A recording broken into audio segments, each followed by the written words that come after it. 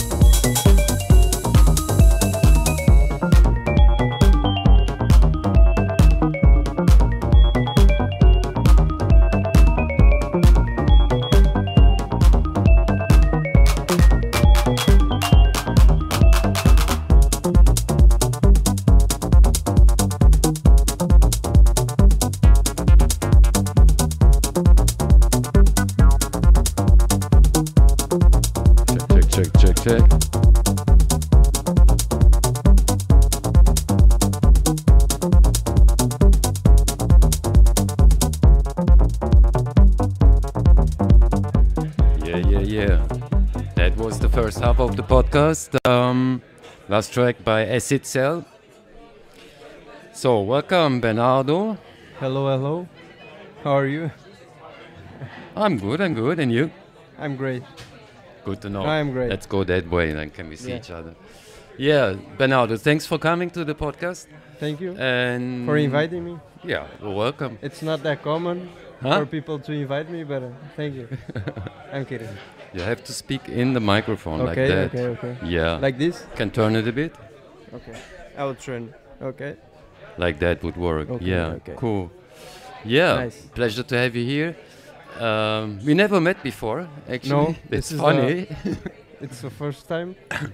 You're sending me we- tracks since like almost I started with the Three- podcast like 3 years 3 years ago? Yeah. And finally we met And here. It is funny because we live in the same city. Yeah, and we live in the same city. Well, it's huge now. Yes, it is. Yeah, and when you send me No worries. when you send me these tracks, I was wondering who's that dude, you know, like sending me this kind of perfect old school 90s yeah. garage house stuff. Like I was like, It's my okay. vibe. yeah, I was wondering where is this coming from, Yes. and you send me more. I was checking a bit. There's a collective, also you involved. Yes, it's called Diversity Collective. Diversity. Yes.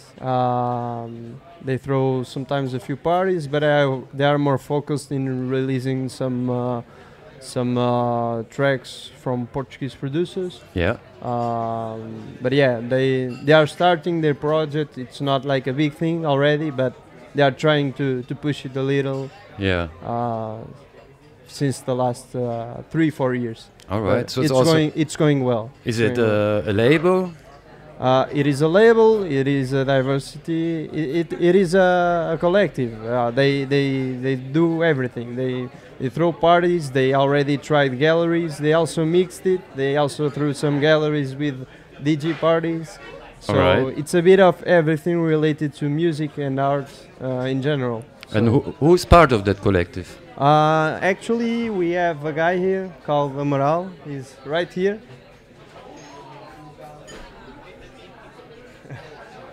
Hello. What's your name? Pedro. Pedro. So you're also a member of Diversity Collective. Yes. I'm one of the co-founders of the brand. Yeah. All right. Yeah, it started like 4 years ago. As Bernardo said, we started as started was doing events, gathering Lisbon producers and actually producers that are based in Portugal, not only Portuguese. Yeah. And since then, since COVID, actually, we focused our efforts in being a label, starting releasing music, and yeah, that's been our main work since then. Yeah. Nice work so far.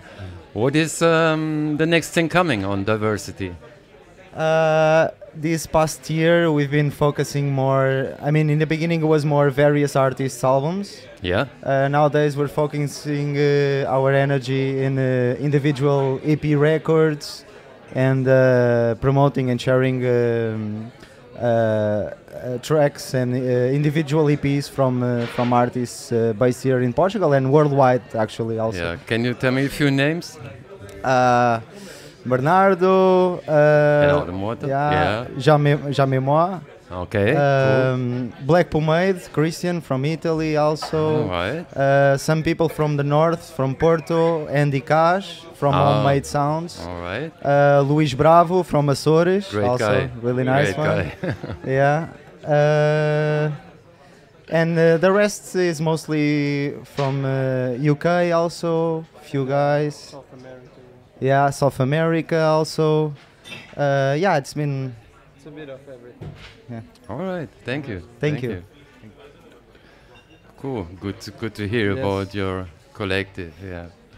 Sounds amazing. It's still young, but it promises. Well, with time and Yeah, passion. we have time. Yeah. Yeah, no rush. No rush to do things. Yeah, regarding the passion, like so. I was curious, yeah, because as I said, like it was a bit of a surprise. I think obviously younger generation Hmm. producing these 90s house stuff, mainly, not all of it. I heard Not a lot all. of your stuff. I But have a bit of everything. yeah, I a guess. bit of everything. But anyway, it was a surprise for me. And how do you get into music? Or how do you start making music? Yeah, it all started with classical music. I started to learn classic guitar, All right. but Classic. yeah, Like classic, yeah, not flamenco. no, or no, no.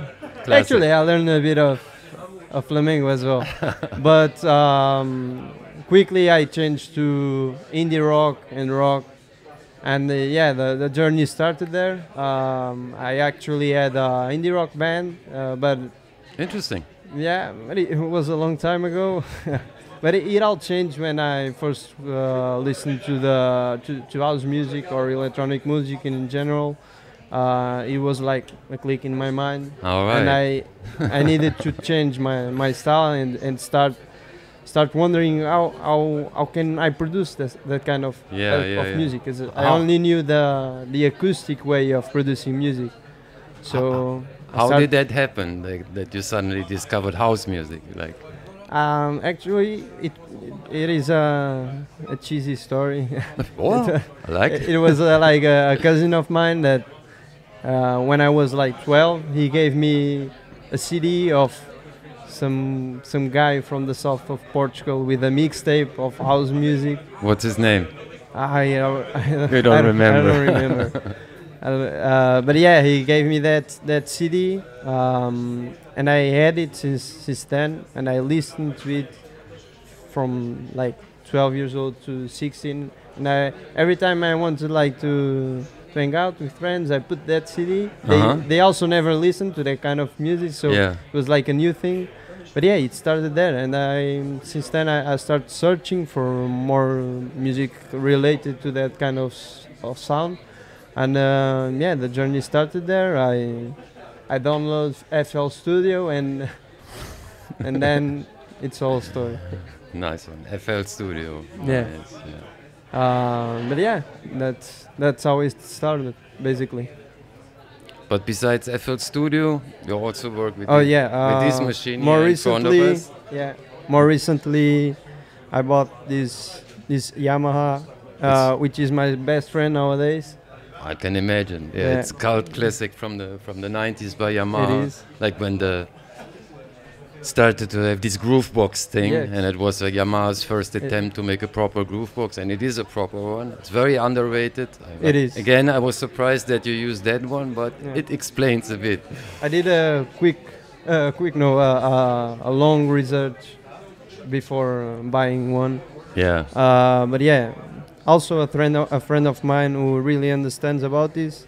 Shout out to Benny. Yeah. He advised me to buy this one, and yeah, I couldn't be more happy because this is like a proper machine with real clean audios and So- samples. Yeah. And, So this is like for your workflow. This is like an essential piece. Like this is where you start the tracks. It's not for me. It's not perfect because like in a live act, I cannot mix one track to another. But how do I explain? For my style, it's perfect. Yeah. But to give a proper show, I think it's not perfect. But I hope people understand, and You need a second one yeah, for yeah. a show. I'll try to find one. Maybe in I think 5 they're years. Still easy to not so easy to find, but yeah. Yeah. It's, No, but for now, it's what I want. yeah. I'm already used to it, which was great, and yeah, it's my best friend nowadays. In the studio, you start yeah. with that. Yeah, Yeah, check. yeah. I have to look a bit. What Yeah, did yeah, I take actually your wanted time. to ask you? Take your time. Well, later on, Bernardo is trying to play a bit from that machine. We still have to figure out if it's connected correctly. We couldn't make a sound check, but we will try soon. Yeah.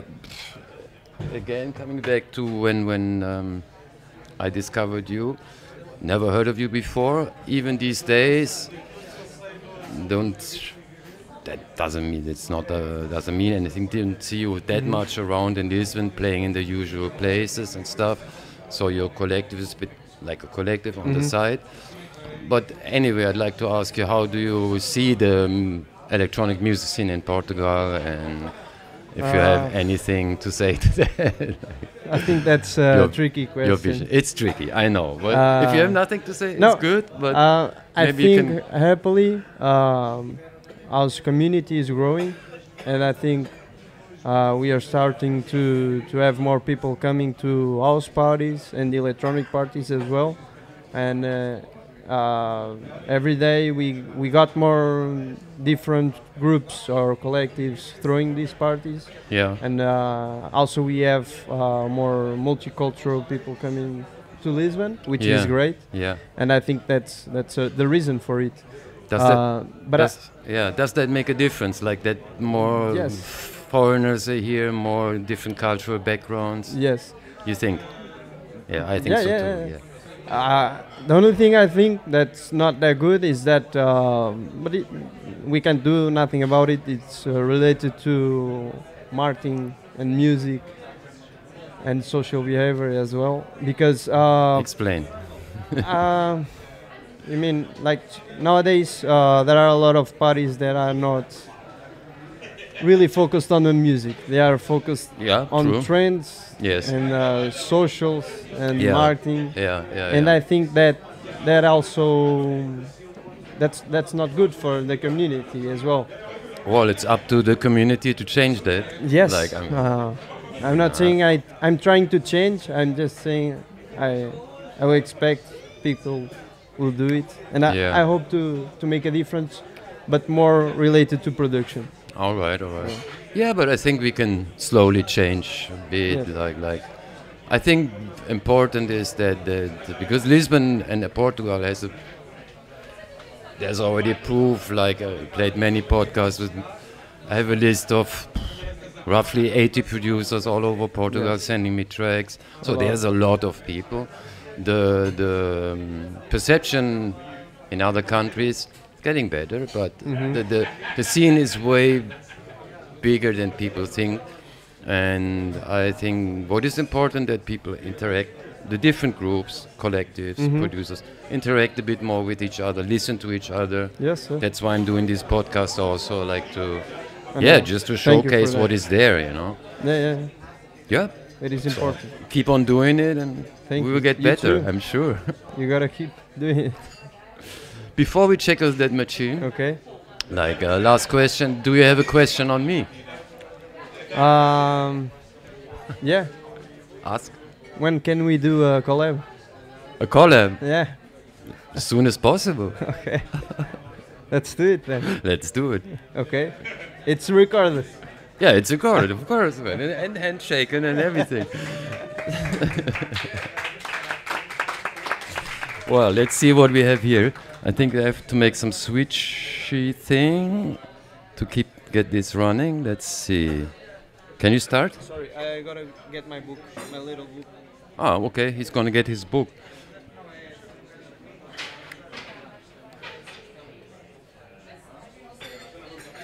Okay. Coming back.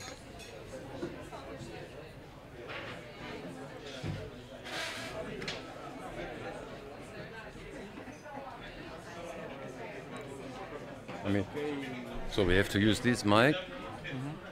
Maybe just start that machine and we see if you can have some sound.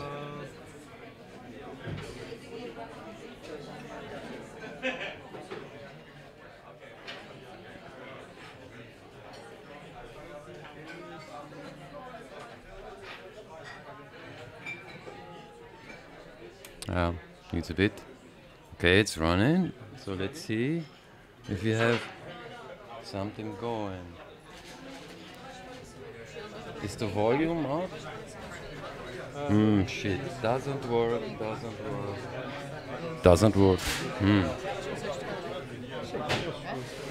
What a shame. I don't know what to do. Doesn't work. I don't know. No.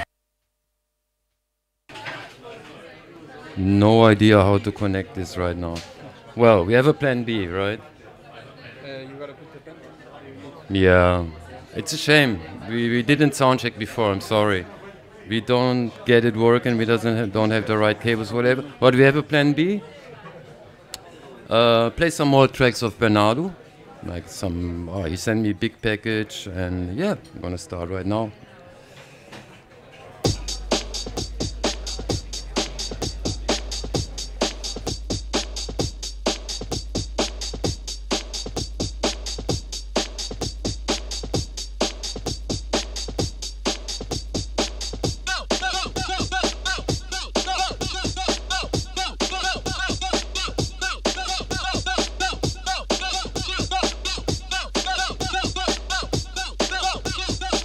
Go!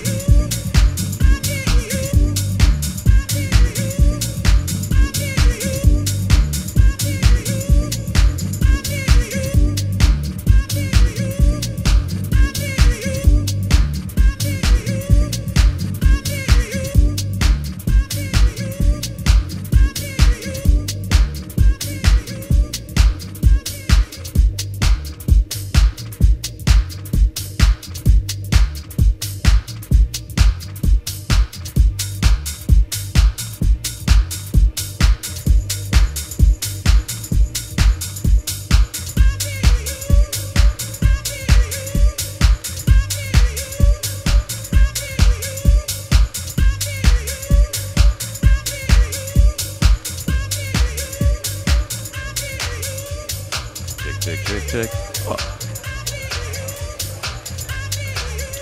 Yeah, Bernardo, thanks for coming. Yeah, thank you. Man. Really appreciate it. Yeah, unfortunately that machine didn't. Yeah, The machine was working, but this gonna be repeated on some upcoming portfolio events, presenting live sets and stuff. So you're gonna do it there again. Hopefully. Yeah. Yeah.